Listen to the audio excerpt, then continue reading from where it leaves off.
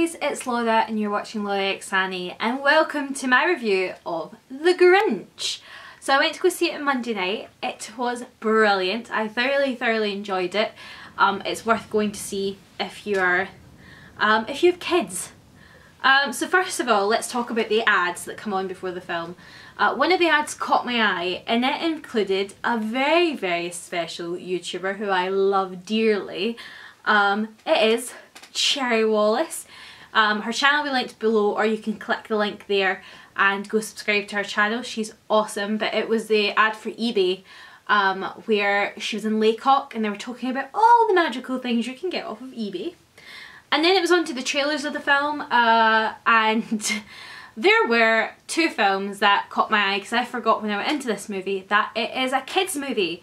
So there's not really going to be anything for me that I want to watch. But one of the first things was Spider-Man Into the Spider-Verse, which is basically about all the different Spider-Men from all the different universes and stuff. But the one that caught my eye was Spider-Gwen, which is Dove Cameron. She voices it.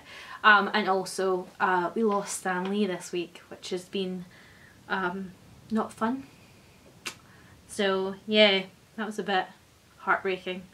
Anyway, the other film was Mary Poppins Returns, which is due out on the 21st of December this year. And I thought, because I've known about it for a while, Emily Blunt and Lin-Manuel Miranda, and I thought it was going to be a reboot of the original. Turns out it's not. It's actually a sequel to it. And there's so many cameos: Colin Firth, Angela Lansbury, Meryl Streep, Dick Van Dyke, and Ben Winshaw's in it as well, so I'm very excited to go see that. So look out for a review from that as well. We're not even into the film part yet, because there was a short before the film called The Yellow is the New Black, which is a parody of Orange is the New Black, and it's the Minions. And I forgot when I was going into the film that there was going to be a short beforehand. But do you know what I realised when I was watching it was that I think the Minions speak Spanish. I haven't watched Despicable Me 2, or no, I have watched Despicable Me 2. I've not seen the other ones. I wasn't a huge fan of it. I know my mate was. She loved Minions.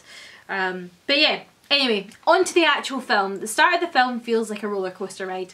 And if you've ever been to Universal Studios in Florida, you will have been to the Islands of Adventure where the Dr. Seuss land is. And there's a ride called Cat in the Hat. And you basically just sit in it. It takes you through the story of Cat in the Hat. It's awesome.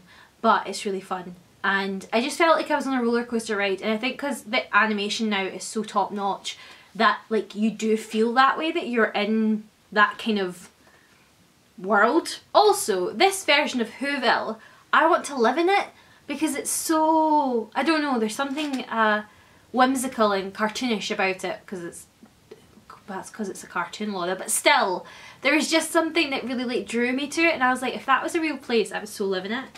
And when we first see the Grinch, that's when I was like that. I noticed it from the trailer, but watching the whole film through now, I noticed Ben's like features. So Benedict Cumberbatch, who voices the Grinch in this one, his facial features and everything like that, I could totally see it in the actual film. Also, Max is such an underrated character. That wee dog is the most amazing thing in the world, and if my dog Bobby could do half the things that Max could do, I would be very happy, except all that Bobby can do is just scratch at my bed and wake me up at 6:30 in the morning. Another thing that really got me throughout the whole film was that I am the Grinch, and that as you get older you realise just how much like the Grinch you are. And there's a point in the film at the start where the Grinch is going through his cupboards trying to find food, and he realises there's none, and he goes, I didn't think I'd done that much emotional eating. And that was when I was like, oh, me too, Grinch. Me too, emotional eating. Oh, that's the thing. And then when he actually goes to get the groceries, he's at a store and there's a little old woman there standing, and she's trying to reach, she's quite short and she can't reach the jam. So the Grinch obviously takes it off the shelf and she taps him on the shoulder. And in the British version, so if you go to British cinemas, you'll see that Toff, from the former winner of I'm a Celebrity, by the way, John Barrowman's going into I'm a Celebrity and I'm very excited, but Toff, who won I'm a Celeb last year, and she's in Made in Chelsea, she voiced that little old woman, so that's really cute. When it comes to Happy Christmas, people, I am the Grinch. I like Christmas, but I am not a huge lover of Christmas. It's just not a thing that I love as much. I prefer Halloween to Christmas. But see, really, really happy Christmas people. See, once you have worked in retail, this is, I think, Benedict Cumberbatch mentioned this in an interview recently.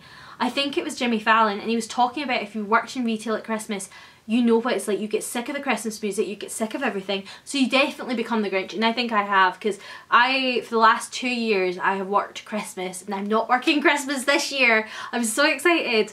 But working Christmas in retail is, and you have to be jolly every time you're around anyway, and it hurts when you have to smile that much and be like, yes, are you okay? You getting on alright? I would much rather be behind the scenes doing something else. As I said, Max is adorable. And also, Angela Lansbury, I think, voiced the mayor. I was so surprised because I knew that voice from Mrs. Potts in Beauty and the Beast, but I think she voiced it. The little girl that plays Cindy Lou is adorable. I really like her, she's so cute. Also, the Grinch having anxiety in crowds. Me. No, I was like that. Oh, that's me. And then he mentioned that he's 50, he's like been... I think the Grinch is nearly 60. That's a bit weird to me. Is the Grinch nearly 60? Someone remind me. Weird. Anyway. The scene that got me in the most stitches. Now, I was in the cinema and there was a woman and her Wayne, and then another woman and her Wayne, and just me. And the scene I lost it in, which no one else seemed to find funny, but I found it extremely funny because all I could think of was Benedict Cumberbatch doing it, was the exercise scene. So basically the Grinch is like doing squats and exercising, and Max looks horrified. It's just so funny. So yeah, that was the scene that got me in stitches. And then he's talking about, I've got to take a quote from the film because he's talking about Santa and how, like, to be Santa, and he says, always in a jolly mood. Oh, that's not gonna happen. And I was like, me too, Grinch, me too, because yeah, the Grinch is basically the most relatable student in the world. I see the Grinch as a student, especially there was a bit where he was drinking coffee, and I was like, yeah, that's relatable to most students. Also, why are the kids in these films cooler? Like, why are they so cool? Like, is it because I'm old now? I don't know, but I was never that cool at my age. Also, the Grinch is pretty agile for 60 years old, I'll say that. Also, there's a bit that I really found really funny. The Grinch used Max as a drone and sent him up into the sky, and then Max is trying to talk to the birds in the sky, and then you see the Grinch go, Max, stop socialising! Like me. Also, there is the reindeer that you see in the trailer, his name is Fred. And at one point he leaves because he has a wife and he has a Wayne, and the Grinch is so sad when he leaves, and my heart broke when Fred left because I was like, the Grinch had another friend. All he ever needs is Max. And also, I'll say this about Benedict Cumberbatch, his accent has got 10 times better from when it was in back in 2015 when he did Black Mass. Like, his accent's totally got so much better, so props to Ben. Also, at the end of the film, when the Grinch is invited, this is after his heart is become 3 times bigger or whatever, you know, his big heart now. But there's quite a funny bit where he's in the social situations, and I'm like, that is me in social situations, because he just looks so awkward, and I was like, oh, me. I used to be quite good. It's funny because when I was younger I used to be really good in social situations, but now as I've got older it's like I've regressed to a shy kid again, and I'm like, I just want to be with my parents. Let my parents talk, I don't want to talk. And finally, the last lines of the film really hit deep emotionally, because he says, it wasn't Christmas I hated, it was being alone. And I was like, oh, too real, too real, too real. So that was it. That was my Grinch review. I kind of battered through that. But yeah, I thoroughly enjoyed the film. It was worth a watch. So yeah, check it out if you want to. It's still in cinemas. Links to Odeon, Cineworld and View will be down below. So go check out those websites and go check out The Grinch whilst it's still in cinemas. And I will see you guys on Monday for another magical Monday where I will be discussing Fantastic Beasts: Crimes of Grindelwald. By the time you see this on YouTube, I will be in the cinema watching it. I'm so excited! I'm freaking out. But yeah, so I hope you guys enjoyed this video, and I will see you on Monday. Bye!